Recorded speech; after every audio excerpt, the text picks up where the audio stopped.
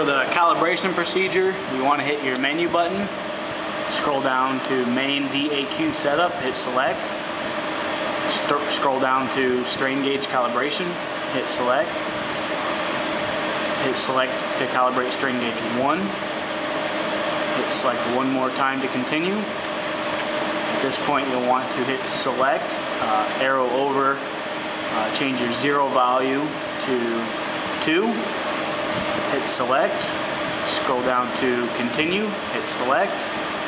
Now it's going to ask you to add the test bar and the weight. Our test bar is located on the front of the dyno. You'll remove this. There are 2 alignment marks. The first one you want to align directly over the hole at 12 inches. Then you will want to hang a known weight.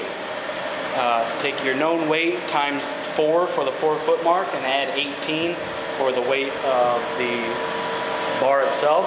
We have a 100-pound weight, so that's 100 times 4 plus 18 is 418.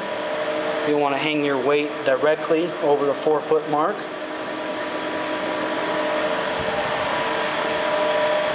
At this point you would type in the number that you need as you did in the first part.